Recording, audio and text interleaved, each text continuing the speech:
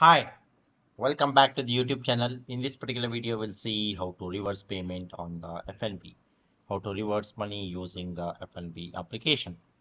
So let's get started. Steps to reverse the payment on the FNB app. Step number one, log into your FNB application on your mobile device.